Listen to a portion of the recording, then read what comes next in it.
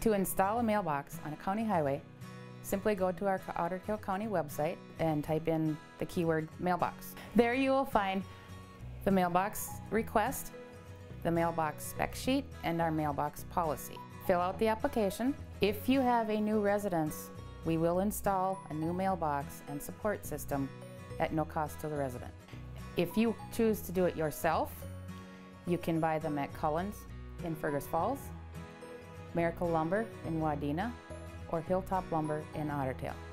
The bottom of the mailbox needs to be 42 to 48 inches from the bottom of the ground, and they need to be 36 inches from the edge of the shoulder. Newspaper boxes should be level with the bottom of your mailbox itself. A lot of times we see newspaper boxes drooping down, hanging down, and that takes away from that minimum height that we need the mailboxes at. Another good idea is to use some WD-40 or any type of lubricant, a dry graphite spray, and spray the post where the mailbox swings. That'll help it swing. It is your responsibility to check and maintain your mailbox, just like it's your responsibility to maintain your own house. If a chunk of snow hits your mailbox, we are not liable for that.